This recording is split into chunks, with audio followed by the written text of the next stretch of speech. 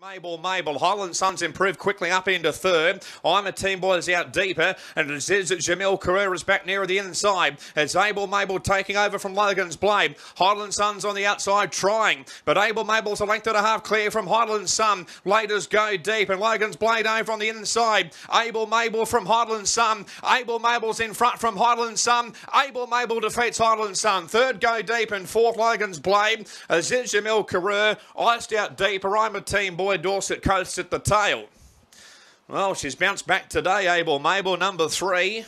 And Jimmy Ormond notches up a double. Followed by San Bernardino. Now Fair Red A Star works to the outside. Starts to run on well. Then Timothy, Keaton and Leadburn Lion. Crazy Eye Fred's under pressure getting this leading pair. And Fair Red A Star's going by him.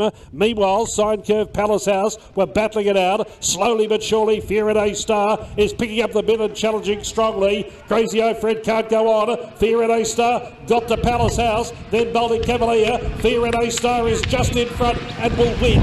Fair Red A Star first, beat home Palace House, Baltic Cavalier third, had a checkered path the last 100 metres. Crazy Eye Fred gave up late, ran fourth. Then came Sine Curve, followed by Keaton, then Leadburn Lion, San Bernardino, and Timothy was last over the line. Calls upon So Clever. He ranged alongside Hidden Hale and comes after him gamely. They're followed then by Tringadoo, Bondi Bow, Zumacon, Fuji Fly running on fairly. Hidden Hale the inside, giving So Clever a run for its money. Hidden Hale might have So Clever. The favourite can't reach Hidden Hale. He'll do it all the way. Hidden Hale beats So Clever. Zumacon third, Far Too Easy fourth. Then Tringadoo, Angus the Black, followed by Fuji Flyer, Bondi Bow, and Triple Arrow out towards the tail in a good gallop, a strong gallop, 1:9 and 26. Hidden Hale had every post a winning post, and they couldn't get him. Trying to get underneath Cattersby and did so as they came into the home straight and a gap to Ambon Boy. Shijin is immediately under pressure. I'd say the white flag's gone up. Gonzo and Cruz sprinted away. Cattersby tries to come after it. Shijin just battling. Then Spectroscope and Ambon Boy. But Cruz looks as though he's going to be back in the winners list today. Taking a while to get there, but he's done it and in no uncertain manner.